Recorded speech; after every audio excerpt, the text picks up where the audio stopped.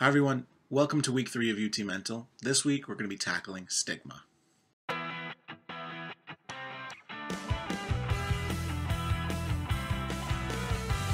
those of you who aren't familiar, stigma is kind of the shame surrounding speaking out about mental health that a lot of people experience, and it prevents people from really being honest about what they're struggling with and seeking help.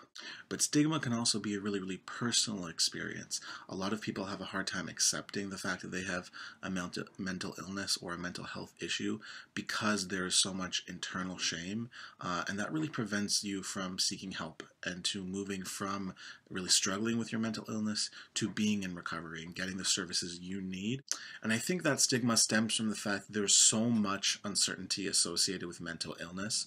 It's often very hard to see. There really isn't a place on the body that we can identify as mental illness. As much as mental illness can be categorized by behaviors and thoughts and feelings, it's sometimes more subtle.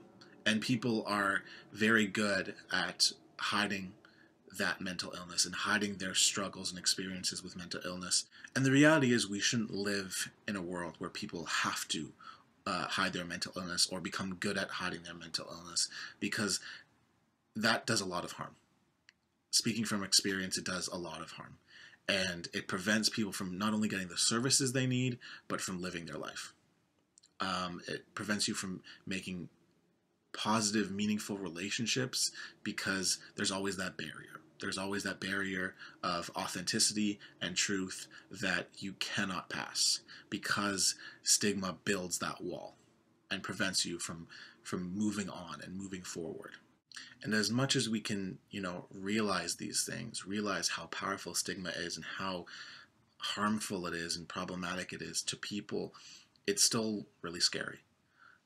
When I was asked to do UT Mental, there was a part of me that is still here, I think, that is, scared to be honest about what I struggle with, because I know the people I see every day are going to watch this, and I know people I don't know are going to watch this, and I don't know what you'll think of me, right? That's being authentic. I don't know what you'll think of me, and that's stigma.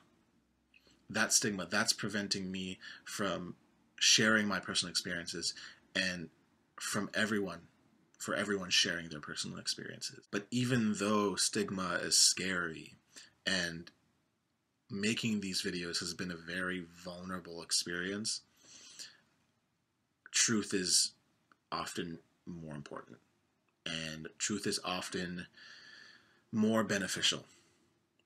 There's this really great quote by Dr. Brene Brown, who's helped me immensely in my experiences with mental illness and shame. The quote says, "Empathy is the antidote to shame." And that's something I've really carried with me, because shame is a profoundly human experience, but we don't talk about it. We don't talk about what shame feels like, and that's really harmful to all of us. I remember as a kid, my first experience with mental illness happened late one night. I just couldn't sleep, and something was wrong, and I didn't know how to talk about it. I remember getting up, grabbing a piece of paper, and writing a note to my parents about how I was feeling. And I distinctly remember putting the words depressed in that letter, even though I didn't know what that meant. But I remember taking that note and taping it to the wall in the hallway because I didn't want to wake them up. And I didn't want to sit in that moment and talk to them about it. And I think from then on, my experiences with depression waxed and waned. It's a journey. Some days were better than others. Some years were better than others. There were some pretty dark times, but eventually that stopped. I kind of progressed out of it, which happens, but it still stays with me. when I got to university, that depression was still there. And it was very hard for a period of time, but it began to transform. And I think this is probably something a lot of people with mental illness feel, that their illness adapts to their lives. When I got to university, my depression kind of, it faltered off, and it wasn't that prominent, I think, after first year, but that became kind of crippling anxiety. The pressures of everything surrounding me, it was hard. It's still hard. I'm still experiencing that now, and it's an everyday thing that I have to deal with, right? For me personally, I have a lot of health anxiety. I have a lot of body anxiety. So it's hard. It's hard to really get a grasp on my health.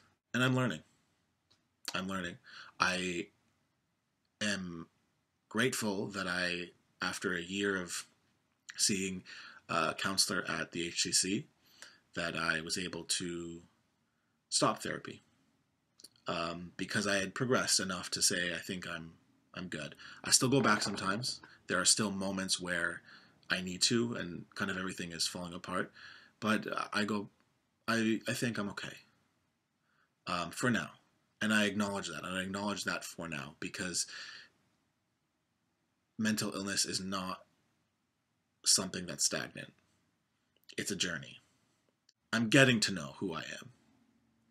And that's okay.